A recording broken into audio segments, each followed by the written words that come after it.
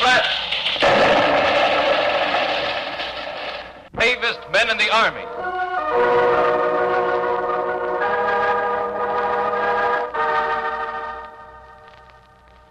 For unexcelled bravery in the face of enemy fire, for courage and daring that has inspired men of all ranks of the 2nd Armored Division, for being the first men of an invading army to cross the German Rhine in 140 years, I award to the captain and to each of his men the Silver Star. What the old man means, Mrs. Stringer, is that they're the bravest damn men in the Army.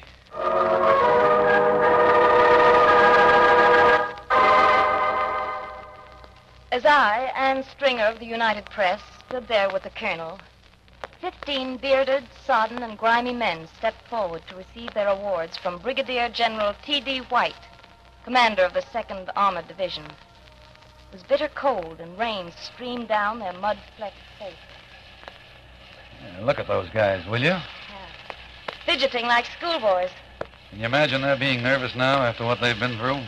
Crossing the Adolf Hitler Bridge, perfect targets against a raging fire, the Germans throwing everything at them, And the whole bridge, mind, and ready to go off at any moment. Yeah, exactly. Would you like to meet these men, Mrs. Stringer? Oh, what do you think? All right. Captain. Yes, sir. Well, Captain, have you got a minute? Somebody here would like to meet you. Or should it be the other way around? Oh, the other way around. But definitely. Well, here's your man, Mrs. Stringer, the guy who led the patrol across the bridge. Captain, this is Anne Stringer of UP. How do you do, Captain? Glad to meet you, Mrs. Stringer. Gosh, war's getting almost civilized. Captain, I'd like to hear the full story of that crossing. Sure thing, Mrs. Stringer. From the beginning, please, Captain.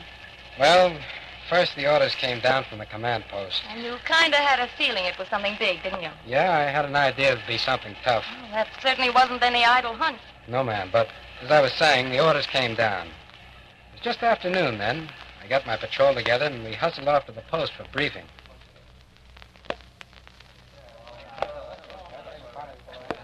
Gentlemen, you are about to cross the Rhine.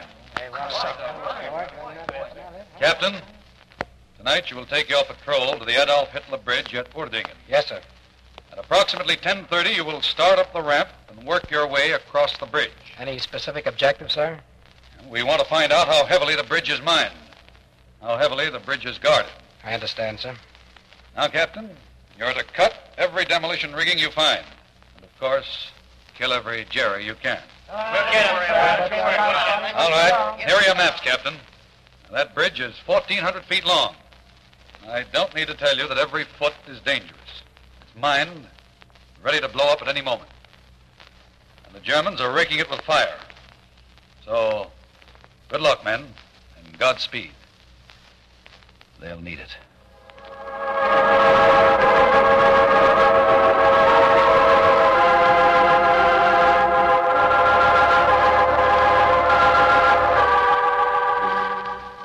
Afternoon, Mrs. Stringer, we studied those maps. The men knew their lives could depend on how well they knew them. Then about 9:30, we started out. It was dark as pitch, and sniper fire was cutting the grass in front of us. Spread out, men. Take cover. They spotted us, Captain. Get next to those buildings. Work your way along, and when we get close enough, we'll make a break for it. All right, men, run. Come on, you guys. Come on.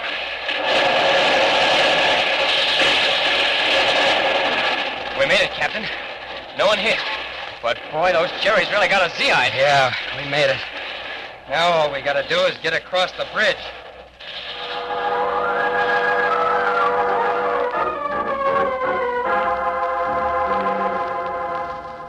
It was exactly 10:25 then, Mrs. Stringer. Our artillery was giving us hot support, but Jerry guns had set a terrific fire in a house just behind the bridge. And the fire made you a perfect target, eh? Like ducks in a shooting gallery. And you should have heard the shells whistling around our ears.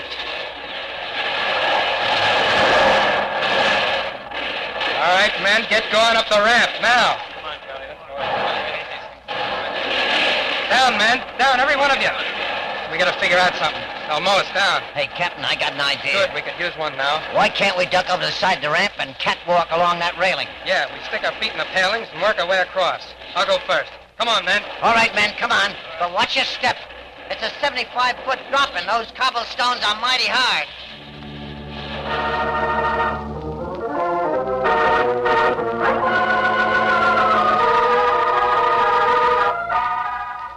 Hold your men, Sergeant.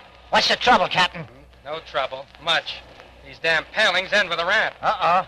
Now we'll have to get right out on that bridge. All right, men, I'll take Brown, Notowitz, McQuinn, Ross, and Miller. Sergeant, you take the rest. Yes, sir. I'll take my men and go across to the far railing. You take yours and go along on this side. And watch for those wires. All right, get started, men. Hey, Captain, do you think they'll blow this bridge tonight? No, Sergeant. Jerry wouldn't do that to us. Not much.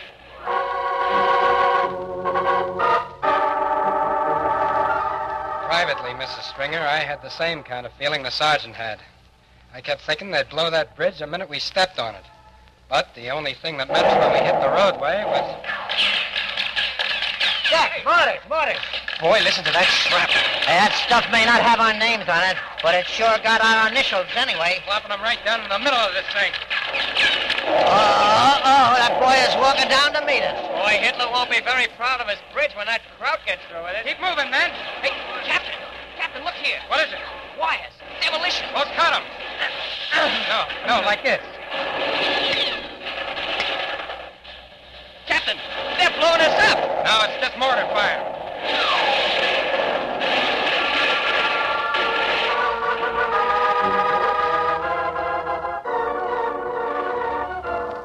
You know, Mrs. Stringer, cutting those first wires was like the kickoff at a football game. From then on, I wasn't quite so scared. I was too busy thinking about the job I had to do. And you found other riggings? Oh, yes, we kept cutting them every few yards. Those heinies really had that bridge wired, as we had reason to learn not so much later. But we found more than just wires.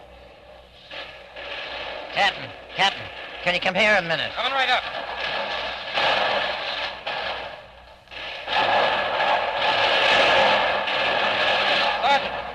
Sergeant, you okay? I'm okay.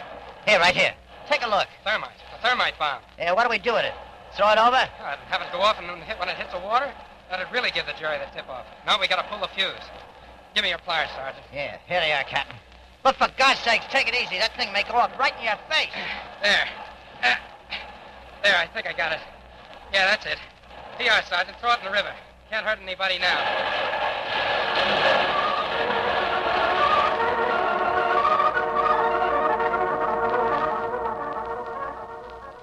We moved a lot more cautiously after that, feeling our way across like blind men.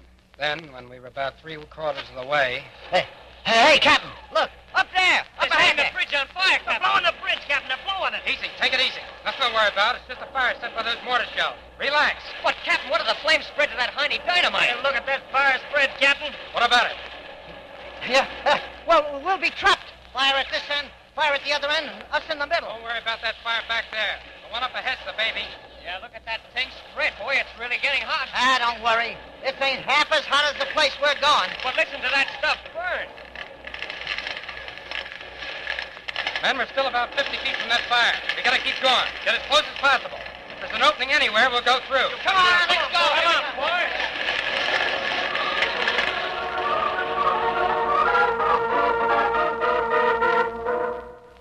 Those boys went on in, Mrs. Stringer, into a wall of fire. If there had been any openings, they would have found them. But as long as we couldn't get through on that end, my next move was to get the men off the bridge before the fire reached the dynamite, or we were trapped. They were the damn bravest men in the Army, Mrs. Stringer. And you brought them all back? Yeah, we were lucky. You know, we scarcely had reached our side of the river, not more than 5 or 10 minutes, when all of a sudden...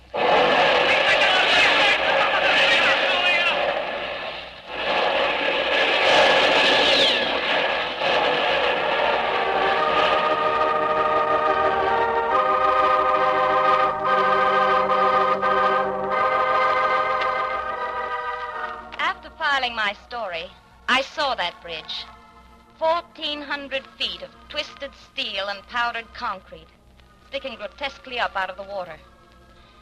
I looked across the forbidding cliffs on the other side of the Rhine, and I thought what a bloody job it would be to reach them. But we know now that a bridge across the Rhine has been taken. Taken by other men just as brave as these, bravest men in the Army.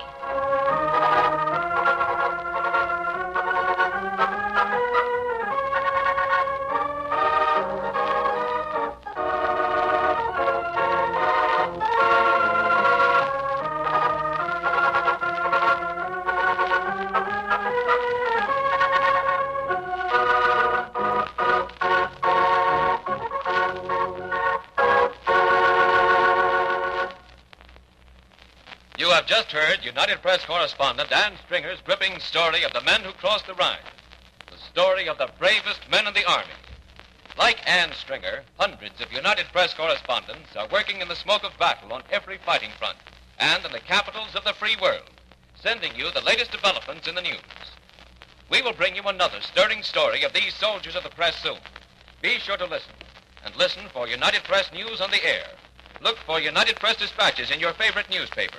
They are your guarantee of the world's best coverage of the world's biggest news.